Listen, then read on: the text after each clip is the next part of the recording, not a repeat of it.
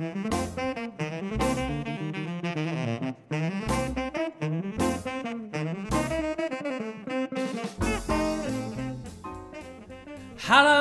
good evening and welcome. It's Friday, it's 8 o'clock and that's time for Buster's Virtual Jazz Club. Yes, welcome to my brand new show, Buster's Virtual Jazz Club, live streaming on YouTube all around the world, live right now for the first time. And what a show I've got for you. What a great guest. I'm very excited to have this wonderful artist on the show tonight, and what a way to start. He's absolutely at the top of his game in many different genres of music. So we're only going to be able to give a little snapshot of his output. So without further ado, ladies and gentlemen, please welcome the wonderful, the amazing, the incredible Mr. John Etheridge. Hello, John. Hello, Buster. Great to be here. But I don't have to play after that build-up. I can just talk. It's great. So nice to see you. Thank you so much for giving your time up this evening and coming and joining us on this show. Pleasure. I'm very excited about this, as you can probably tell. This is the first show, and it's just great to have this opportunity to sit and chat to you about your music and play some of your amazing tracks. And we've got a few videos lined up as well. But first of all, how are you? How's things?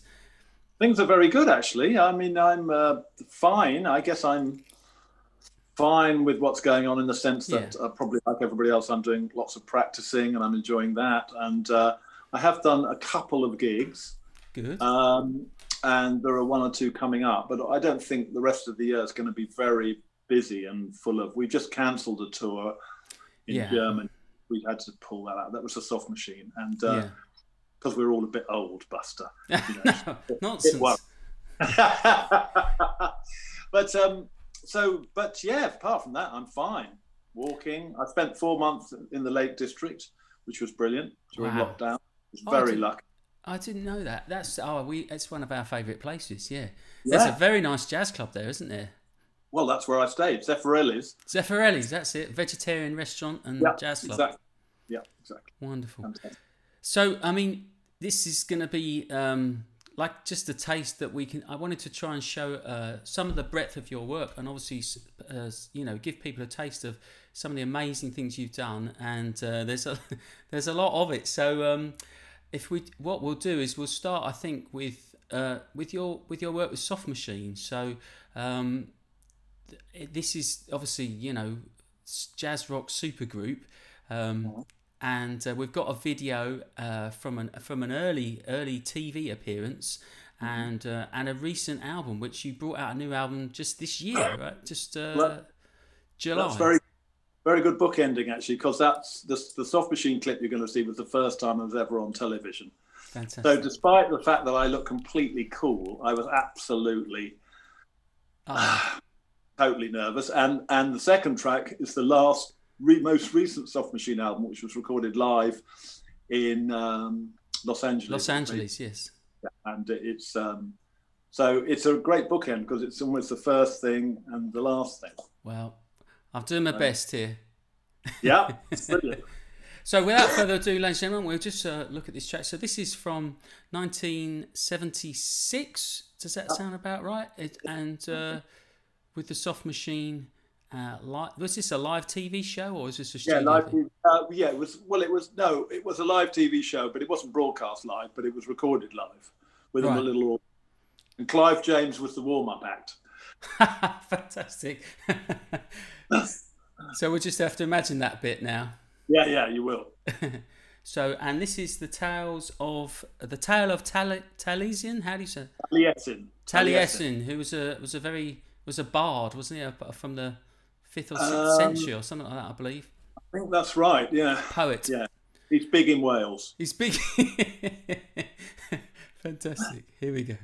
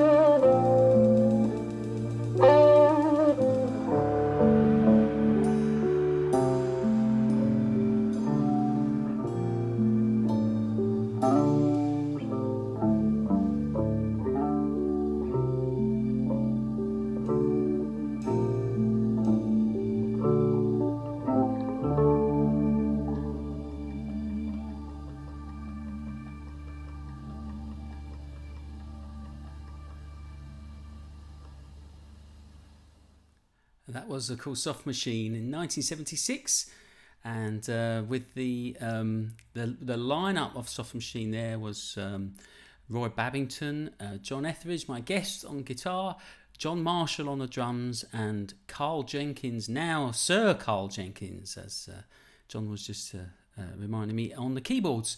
So, John, I thought what we could do is just go back a little bit before that and talk about how you found yourself playing with one of the, you know, leading jazz rock fusion groups of the time. So, because you got quite a bit of attention very early on for some very famous guitarists, didn't you?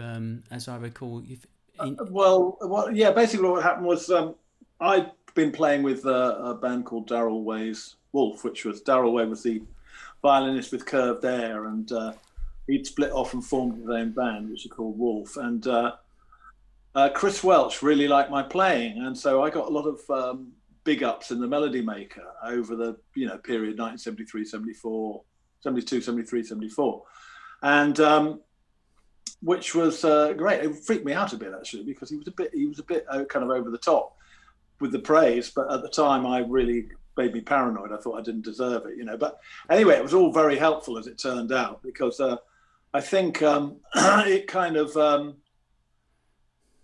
I vaguely knew Alan Holdsworth. I'd spoken to him once or twice, and I don't know if he'd heard me play, but he'd probably read this stuff. Hearing people play in those days was quite difficult. You had to go either to a gig, or you had to buy a record, and you didn't buy a record unless you really, records were quite expensive. So I don't know if he'd heard me or not, but anyway, I was in guitar Top Gear in Denmark Street, sitting around, and he was there, and we had a chat, and he said, "What are you doing?" And I said, "Oh, nothing much," because the band had folded. Right. And I wasn't doing very much. And he said, "Oh, right, okay." And he took my number, and he phoned me from America, and he went, "Oh, hello, man. Did they get in touch with you?" And I said, "No." So then he I think recontacted them, because they were looking for somebody. They were looking for a new guitar player when he'd gone to Tony. He went to play with Tony Williams, and that's right. Of course, they were. I think they were thinking perhaps of going back to the saxophone, but they'd auditioned quite a few guys from their area. You remember, they were like jazz people, really. Yeah. And I was in the prog rock scene, so they didn't know anything about me, and they'd interviewed, quite a lot of guys from their area who frankly were not suitable. Great players, but not suitable for that particular.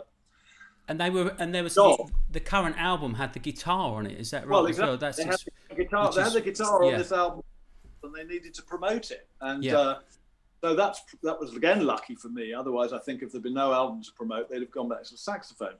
Right. But so they were looking for people, and so finally, having come to see me, I was touring with a guy. When I say I was doing nothing, that's kind of not true.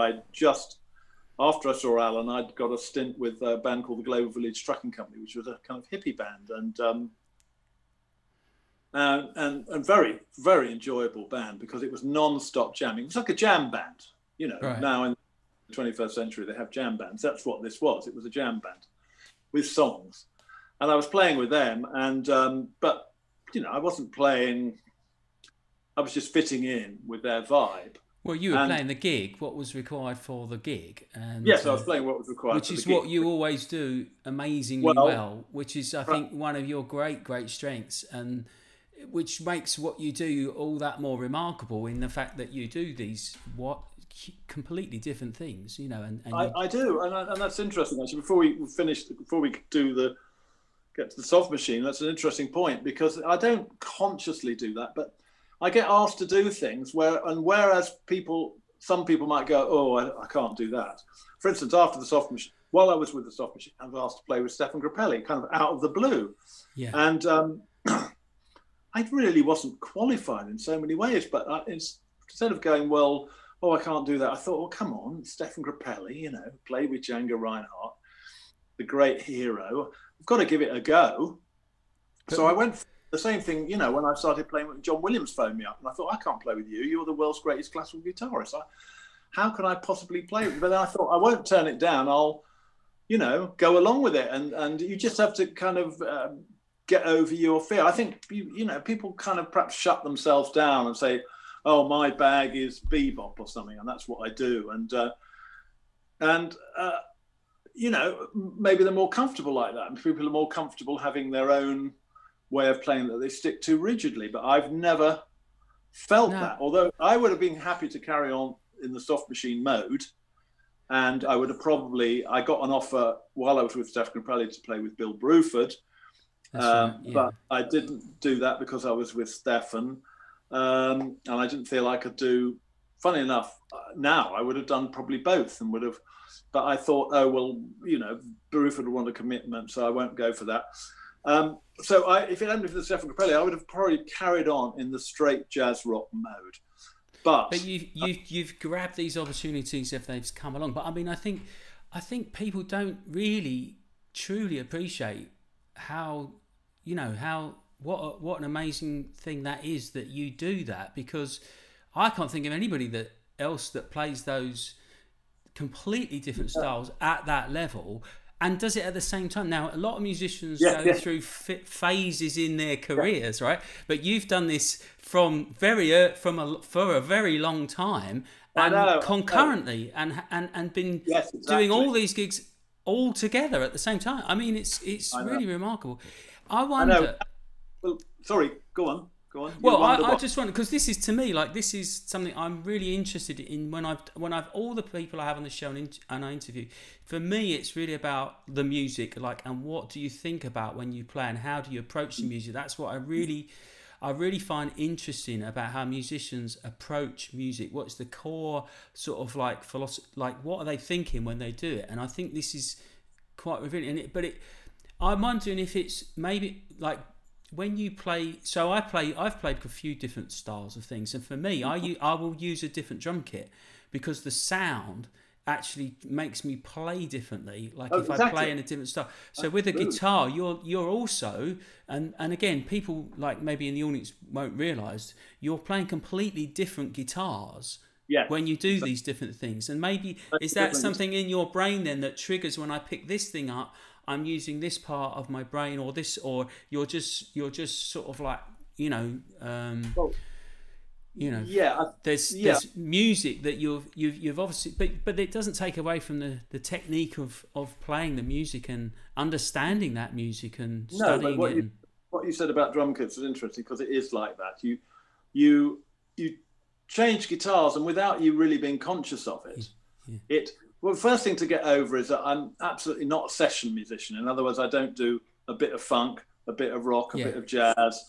It doesn't work like that with me. There's a sort of core that's me, but I just find the environment pushes me in a certain direction. And I find, for instance, I was listening to a Nigel Kennedy album I did with him called The Kennedy Experience, which actually is a really good album. And the soloing I did on that, it goes into all sorts of oriental sort of funny scales and things. And I thought, I don't know why I'm doing that. It just kind of happened like that. Maybe it was coming out of his brain. Maybe he's sort of influencing me to play like that or something. I mean, I do. I think what it means, you have to be very open, don't you? You have to open yourself as a musician to the music and play the music. You know, I certainly do that. Sorry, my finger slipped there. I just hit a button by mistake. It was going so well. There we go. Sorry, because that's really an important thing. I think, like, this idea of being open and giving yourself to the music to the point where it's playing you almost, isn't it? Does that Well, resonate at all? Yeah, that's what I'm saying. That's almost what I'm saying. I mean, the way I play with the soft machine, well, I was really thrilled to get back on that in the last 10, 12 years, is because the way I play with that, which I don't know where it comes from. Maybe it comes from how I remember how it was in the 70s. Maybe it was just John Marshall, the stimulus of John Marshall and Roy Babington or something. But the way I play in that band doesn't come out in other areas. It's not like consciously thinking it's not appropriate. No. Sometimes I do, but often I find I'm in certain contexts and people say, "Oh, you were underplaying there, weren't you?" And I go, "No, not consciously. I played the way that fitted, like with the Global Village, which was why I was so mortified when they turned up. They turned up with the Global Village, and John Marshall said, "Well, he can't play," and Carl James said, "I think he can," and I went, "Oh no, that's ruined my chances with the soft machine." So then I phoned them up and did a proper audition, and then they were fine. And then I got the gig, and then from that gig I got the Stefan Grappelli gig, and so that was a really seminal moment getting that. But this thing about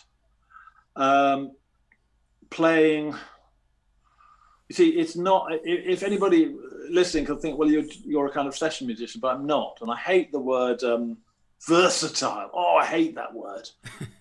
Versatile is really like a session man, odd job man who can do a bit of this and a bit of that. It's not like that. No. It's always got it always feels genuine what I'm doing, except when I do a proper session or occasionally. But nearly everything I do, it feels like, as you say, this is my response to the environment I'm in, and but I do like to. I'm always interested in guitar virtuosity, if you like. So that always intrigues me. So I've got plenty of time for a lot of guitarists that people don't like.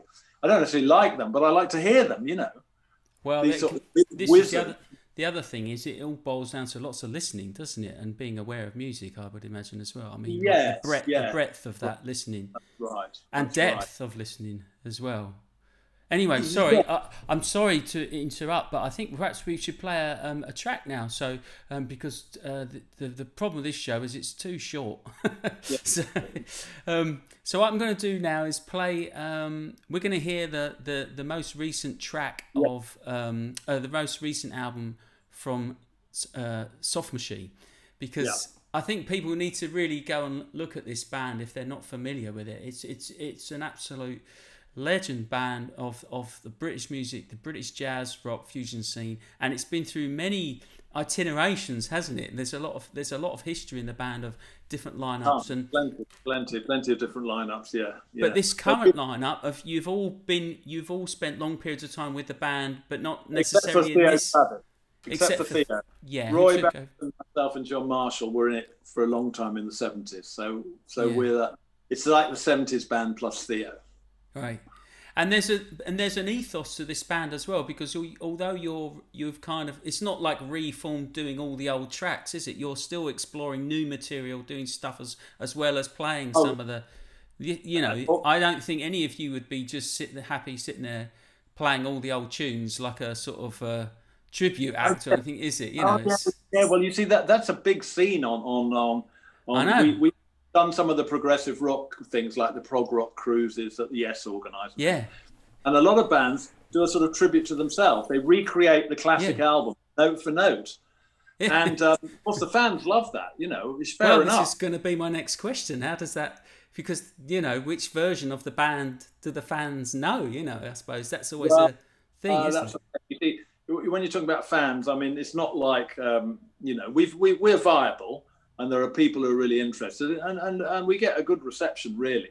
But I mean, because it's something that, you see, it was never really that successful a band. It was sort of known, but there was too much improvisation, really, and too much jazz in the group right from the start. Not from the start, not when Kevin Ayres was singing or Robert Wyatt was singing, but when they abandoned the vocals and went more or less jazz. Improvised, with that's bound not to be as popular as say the Pink Floyd, because it started with the Pink Floyd. I mean, Soft Machine and Pink Floyd were equal, Yeah. down at the UFO Club, and very similar actually.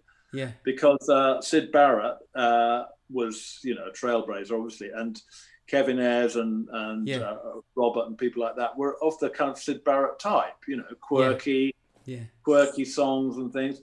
But, you know, Pink Floyd, despite Barrett leaving, which seemed like the end of it, carried on and established a song-based act, you know. Yeah. Yeah. Song-based, sorry. So there's lyrics, aren't there? There's words that people can. Well, there's some things you can hum. I mean, I understand, you know, people would like to have things they can hum. So I do appreciate that what we're doing with the Soft Machine is pretty hardcore, even now. And but I really enjoy it, and I enjoy it's a selfish enjoyment because I like what I play with them. But I think that's the fundamental root of, essentially, you guys are jazz musicians playing that.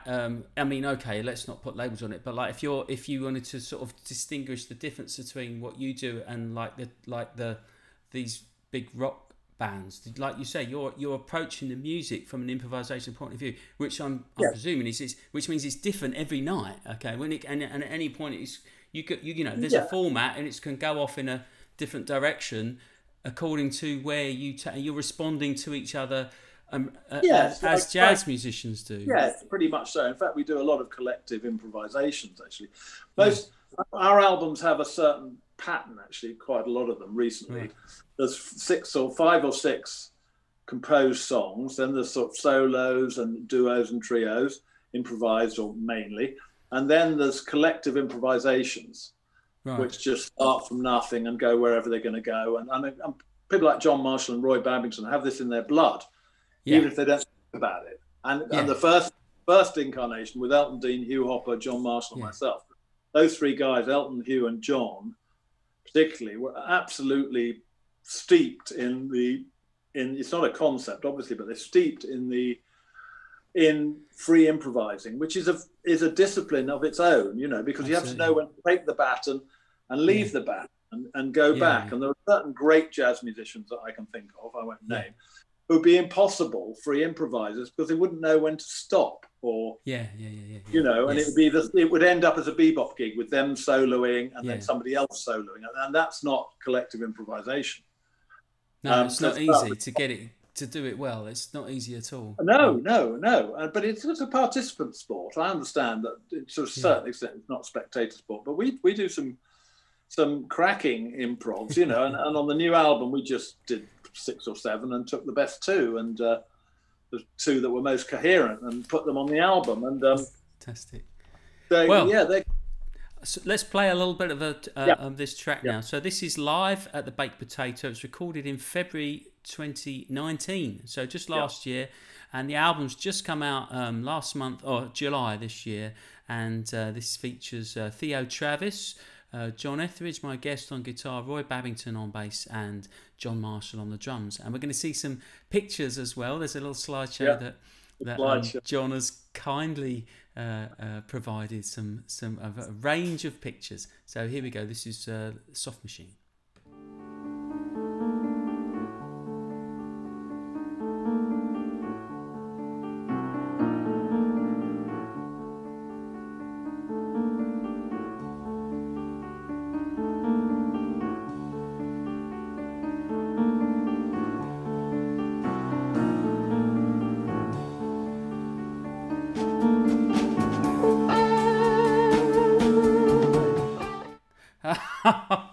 I've just realised I've played the wrong one. Sorry, John. So here we go. Oh, crikey. This is going so well. I had this all set up. So this is that was the video. So now we're going to hear a bit of this, the latest album. Here we go, live at the Baked Potato.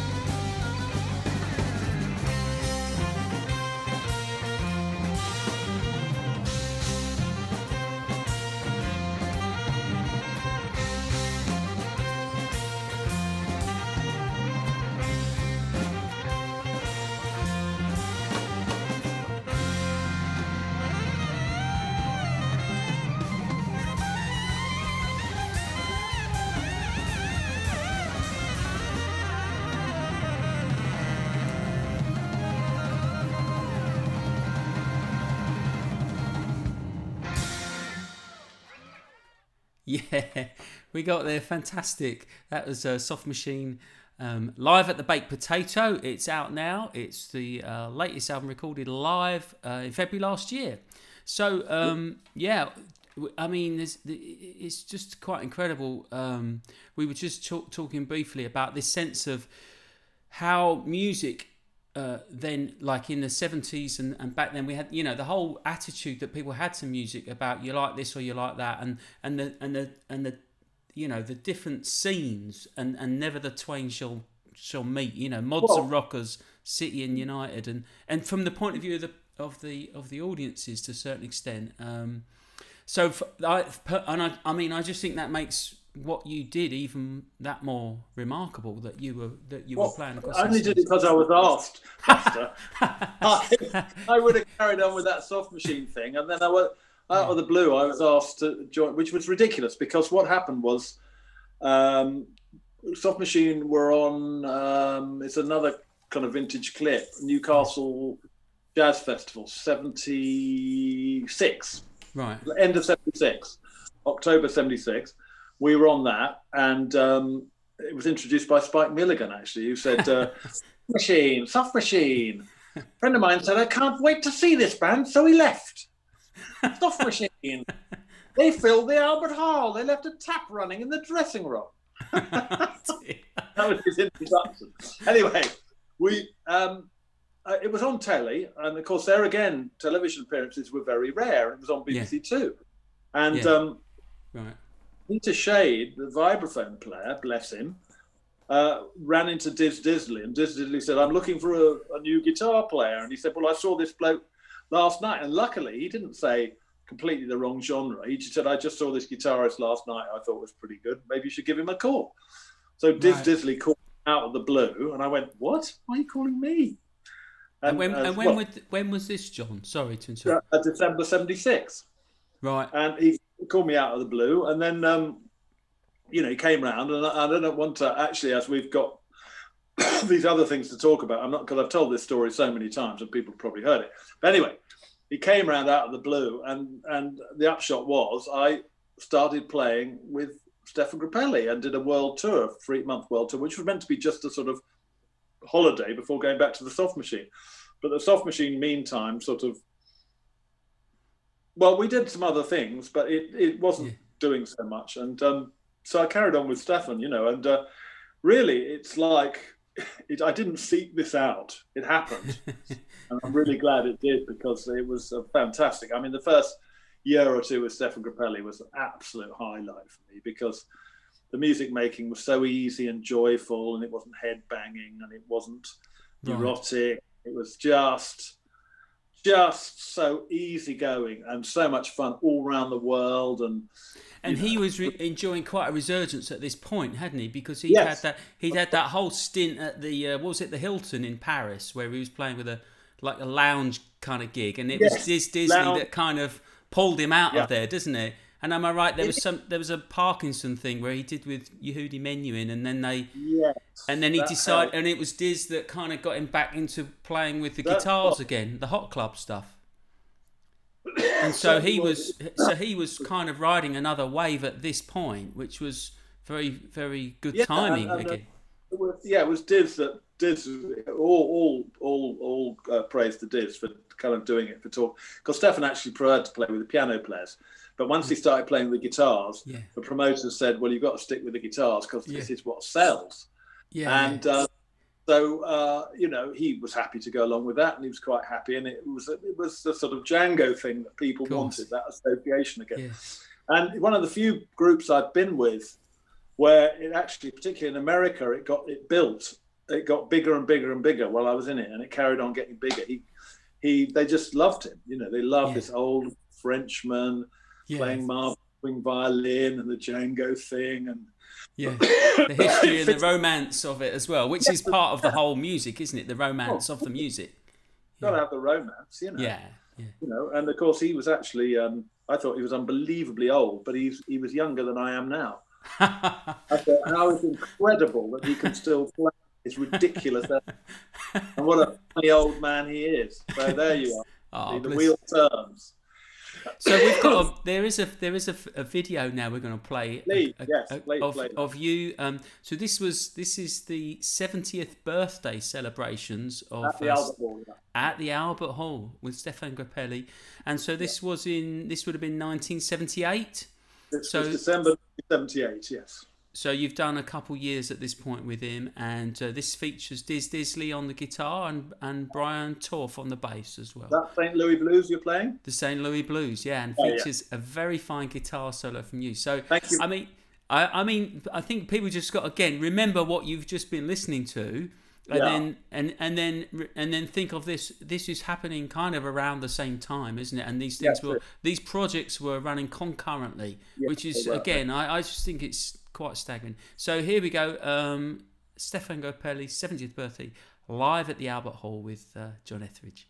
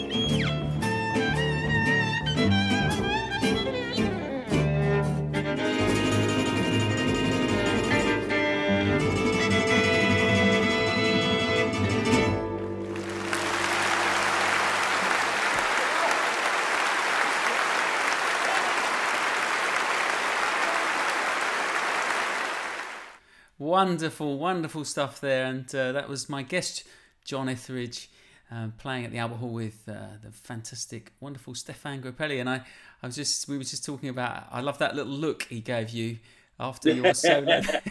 Yeah. A little twinkle in his eye, like, you rascal. And the other thing is, everybody's going to be pressing their chat room buzzers and saying he doesn't look like that anymore. Oh. That was 1978. 1978. Yeah.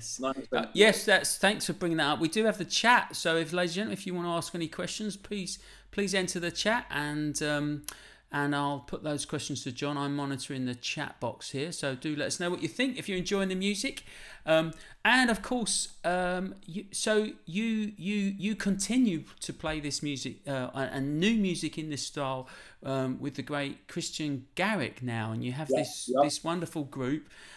This quartet continuing this same genre, and we've got an album here from I think this is 2009, and the album is Small Hotel, and this features Chris Garrick on the violin, who you've had a long relationship with Chris, haven't you, for quite some years? I've known him since he was 8.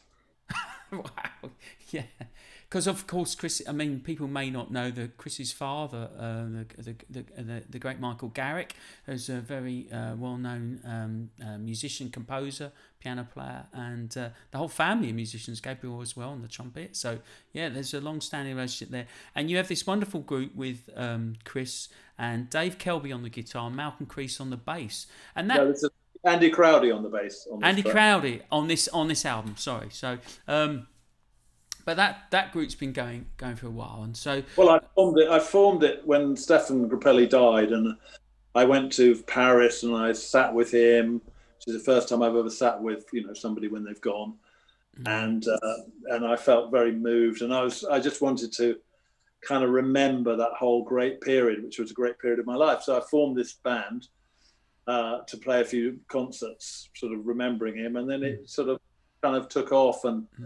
Everybody was keen. A lot of people were keen to hear it, and we carried on. And we don't do a lot now, but we've carried on. The first few years, we did lots of concerts, and it worked very well. I used to tell stories about him, and speak in my French accent. Hello, baby. He's a very nice guy. I like the way he plays. Pastel, nice man. Hello. Very good. Very good. It made me think of all that. So just play this track. There's a small hotel. There's a small hotel. I rearranged it with funny chords. So don't get annoyed, chat room people, about the chords because they're funny chords deliberately. They're not a mistake. Okay. And you may notice now, folks, we've got so if you are enjoying the music, please consider making a donation. All the tips that we get will be split. I'll be splitting with John. He's laughing. So we have two options now. You can pay on a PayPal one-off, or I have a new Patreon system where you can give a regular donation. There's a little ad just after that. And if you join my gold level membership on Patreon, you'll get a playlist with all the albums of the music you'll be listening to. So we'll just listen to a little bit of this now, which is There's a Small Hotel.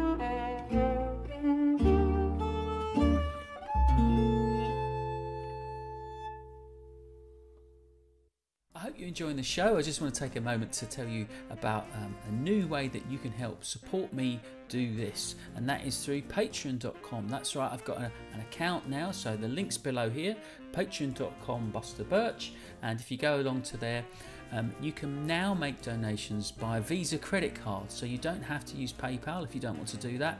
And the advantage of Patreon is that once you do it once, it will automatically deduct on a per show basis. So instead of having to fill in the forms every week, if you want to make a regular donation, then that will just automatically deduct straight to your credit card each per show. And that is hugely helpful to me, because it means I know that I've got a certain amount coming in every time I do a show, and that really helps me plan ahead and keeps the viable sustainability of the show going. There's 2 levels of sponsorship. There's my silver and gold membership. All of my Patreon supporters will get a big thank you personally from me live on the show, and the gold member sponsors will get an additional Spotify playlist which will be sent to you each week. It's something that I'm putting together. It's personally curated by me and will feature lots more albums by the guest artists each week. So it's a great opportunity to get to know this music much better. If you're really enjoying the show and you like the little tasters that you're hearing, that's a great way to get to know this music even more and enjoy in full comfort the full sound of the full albums. Thanks very much. Back to the show. Thank you there. That was my little ad for Patreon. And so that album we just played was Small Hotel. And the name of that group, the quartet there, is called Sweet Chorus. So the name of the band, the quartet, is Sweet Chorus with Chris Garrick and featuring John Etheridge. And now we're going to play some other music, some very different music. You said it was around about 2001 you started working with the very famous classical guitarist John Williams, who won a Grammy in 1973, and who you were telling me you recently found out was an OBE and he hadn't told anyone. So I think that probably says a lot about him, which is secret OBE. John, secret OBE, yeah, wonderful. Yeah, well, that was another thing like the Diz Disley thing. I mean, John lives in Hampstead, so I used to see him. Right. Round about, and then he just phoned me up out of the blue and said, "I'm putting something together, are you interested?" And I went, "Well, yeah." And I went round to see him, and I thought, he doesn't want me to play classical guitar duet stuff or something like that, because I'd be totally out of the question. But he had a good handle on what I was into, So it started off with a group with Chris Lawrence, Paul Clarvis, myself, and Richard Harvey, right? Which kind of called itself the Magic Box after the album, which was John's album called the Magic Box in Sony. And then gradually it ended up as just me and him. I killed off the rest of them. It was the old It was Kind Hearts and Corinth. Kind Hearts and Corinth. Yeah. I love that film. Yeah, music. Brilliant. Yeah. And they ended up with the 2 of us. And so in 2006, we made this record live in Dublin. It was called Places Between. And we toured really as a duo between 2006 and 2013. Quite continuously, actually, and we went all over the world, and it was we worked very hard to get a sort of so that bring out the best of both of us, But again, this is an entirely different scene, genre, way of playing, and again, without getting too technical, you're playing another totally different guitar again, right? With all the. Well, funny enough, on the clip you're going to play, I'm playing the same guitar. Actually, funny enough, that's on the Small Hotel. But what's different is the approach. That is very, very.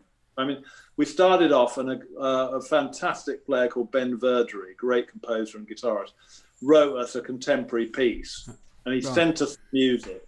Now, I spent so long trying to decipher that music because there was no audio, no CD, just the score. Now, and you got to play the part. This is what people got to realise. Yeah, you got to play the part, and it was a very learn and play the part. Yeah. Very challenging music. Sounds like you're improvising, but you're not. And terrifying because and I was trying to because there was no audio with it, and I was trying to. John, of course, just read his part straight off, but I was trying to work out how it sounded. Trying to get it into my head. It took me ages, you know. Ages. Well, that's challenging because you're not hearing the other part, are you? When you're practicing, presumably as well. If you haven't got a recording to work off. I went to the other part, and I was. It's not so much the reading. I could read it all right. Yeah. Like getting something into my head and the concept that it sounds like a kind of free improvisation, but it's actually totally written, you know. Yeah. And it's got to be the same every night. Yeah, and we had to record it live when we'd never really played it before, and it was quite, you know, that was very challenging for me, and it's very much a cultural thing that that, you know, people actually coming from, you know, John and I coming from very different directions towards a piece of music, but you know, we worked out a really good system, and it worked really well. And it certainly does. Yeah. People were impressed because they said, "Oh, we thought it would just be John playing arpeggios and you noodling over the top," and it wasn't like that at all. We had no, it certainly isn't. No, really proper tunes. So this one, Ludwig's Horse, that you're going to play, was written by Paul Hart, right? And that was the follow-up piece to Ben Verdery's piece. So we played Ben Verdery's piece for a number of years, and then we played this piece by Paul Hart, which was based on a. Sorry. It's based on something by Beethoven. That's why it's called Ludwig's Horse. But the material you were generally playing was commissions and things that you were getting. People were writing for you, or you were playing some existing repertoire as well. Yes, I had some of my tunes. He had some of his tunes, and there was quite a lot of African influence stuff, which was where we came in with the original band with Paul Clavis and Chris Lawson. Was playing. Kind of arrangements of African themes, a lot of them by a man called Francis Bebe, who was a Cameroonian musician, wrote a lot of beautiful music for the guitar. So we did some of those. I had 2 or 3 of my tunes that we used. In fact, the album's called Places Between. That was one of my tunes. John wrote a few tunes. He wrote a particularly good one called Extra Time, which was started off with about 5 minutes of Bach, played with the 2 of us interlocking with various parts.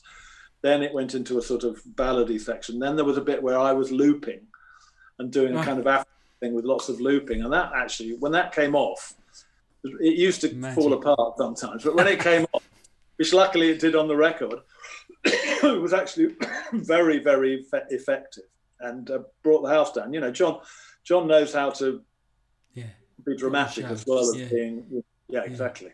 Yeah. Well, I mean, again, you know, this I'm not sure people completely comprehend the level of which we're dealing with, playing such completely different music and that approach to music. Again, this thing I keep coming back to, such an entirely different from the moment you get the phone call to the moment you get on the stage. The entire process is different, isn't it? And very, very different. I mean, I played with Nigel Kennedy a lot, but Nigel would come into our area. Nigel would play jazz and improvise. That's what he was doing. Yeah, he was trying to get away and come to you. Yeah, I see. Yeah. So, but you're going to John. What he does. And you know, obviously he's a great musician, so he's flexible, but he doesn't improvise. He says he doesn't. He actually does a bit, but he does.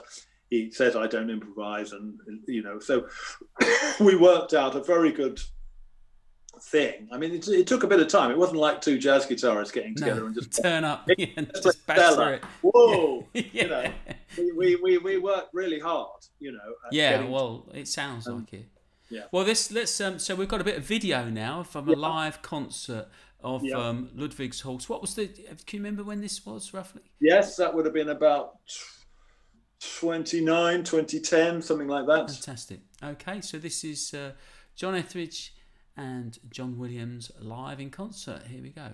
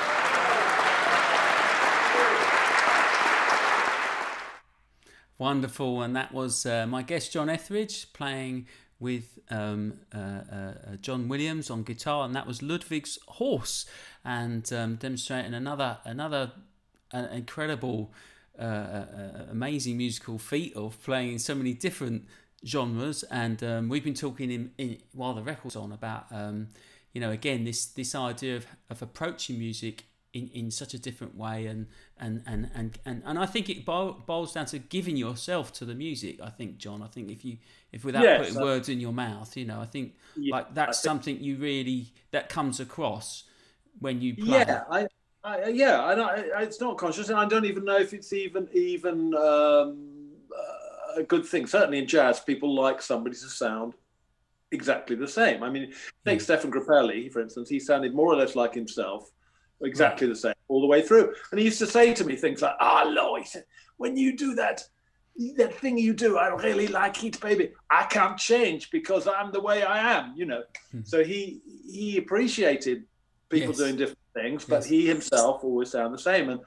And a lot of the great people who are really appreciated in jazz pretty well sound the same all the way through their lives. But that's just not me. I mean, we're quite happy if I was like that, but I'm not, And it's great because I do all these things, and it's because they come up. I mean, I don't seek them out. But they come up. The fact you're doing them all concurrently as well, I do think that is quite unique. That is quite remarkable. And sometimes I think, like with music, people, analogy would be, it's like learning different languages, playing all these different styles. But what you're doing is it's like being a British Airways pilot and a German heart surgeon and a Russian nuclear physicist. I mean, any one of those things is no small feat.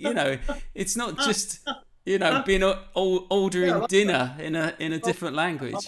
Good. I like that, Buster. That's good. It's quite something. It really is. The time has really marched on, and I'm sorry, folks, if we've it is what it is, and it's my show, and I can do whatever I like. So we haven't got to go to the news. It's not the BBC, but we are going to wrap up soon. We've got one more track here, another band, another sort of. I guess this is little bit more straight ahead jazz. This is the Trio North, which is a long collaboration you've had with the bass player Ben Crossland. Who this is the connection here a little bit, where because Ben has this other band where he does the Ray Davies tribute thing, doesn't he? Which I was fortunate enough to dep in and play with you in that group, and that was a lot of fun. And one of the things Ben likes to do, I'm not sure about the trio. Is it the repertoire? Is it does Ben select the repertoire? Or is it more of a collaborative thing with you, or? Started off but it essentially is 3 or 4 gigs we used to do, and we still do, basically up north every year. So and I always enjoyed it because it's one of those things where I've got bass and drums, and they basically do what I want. Do as you're told. You see, there again, that's the balance I like, between being in charge and not being in charge, being a sideman, being a member of the band, being in charge. I like to have a balance in all of them. And this one is basically, I say, we're going to do this, we're going to do that, we're going to do that, we're going to do that. So you select the repertoire then, because this is what I was going to come to. I'm responsible for this, totally. Same thing with Sweet Chorus. But then Sweet Chorus, because Chris Garrick's so brilliant, it's more of a cooperation. But this one is just me. And Ben is very happy because Ben usually is the band leader, so he's quite happy to play the bass and so not deal with that stuff. The repertoire totally mine, and I just particularly like this version of "Will You Still Love Me Tomorrow?" Also, I feel unpressured by them. You talk about this being appropriate and moving, and I do, and that's what I do. But fun enough, in this particular trio, it's more or less me saying, "This is how it's going to be." I just think it's interesting because that thing that the project that Ben has is where he takes the pop songs and then does like a jazz version. So that's what. I'm a sideman in that, and that's very relaxing for me because I turn up with my guitar. I don't even have to smile. I tell you what, no, I do smile, but I don't have to. Smile. if you're the band leader, you've got to smile. And you've got to. Yeah. So I really enjoy it. It's one of the gigs I like doing with Ben's Ray Davies band because I love the material. Well, this is my point. Yeah, this repertoire thing, because what you've done here is you've taken, you know, this classic, this old, you know, hit. Will You Still Love Me Tomorrow, which was the Shirelles, I love the Shirelles, you know, and it's Carole King.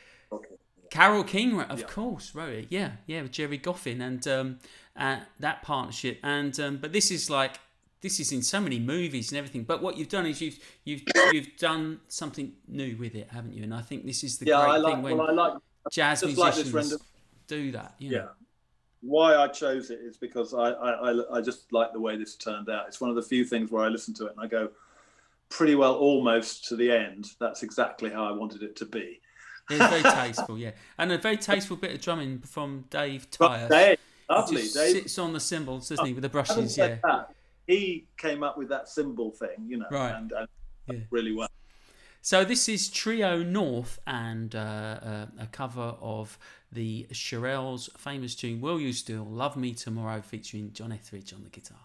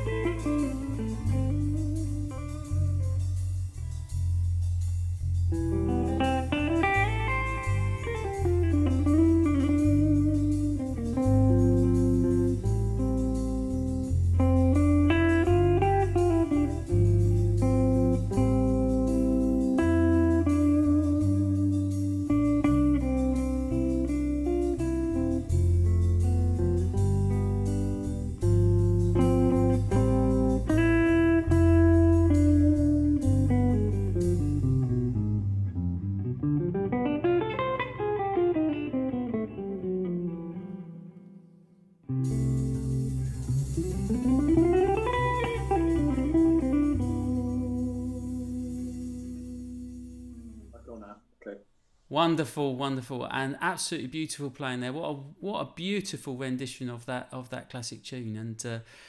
And well, Father Time has caught us up, Well, and we've actually gone over a bit, but there we go. That's jazz. I like to give them their money's worth on the first show. There we go. Yeah, so, absolutely. Speaking of which, ladies and gentlemen, if you have enjoyed the show, do think about giving us a tip. It goes a long way. We've got some PayPal and my new Patreon support system. John loves it. For tips. Yeah. As I like to say, it's not the principle, it's the money that counts. Yeah.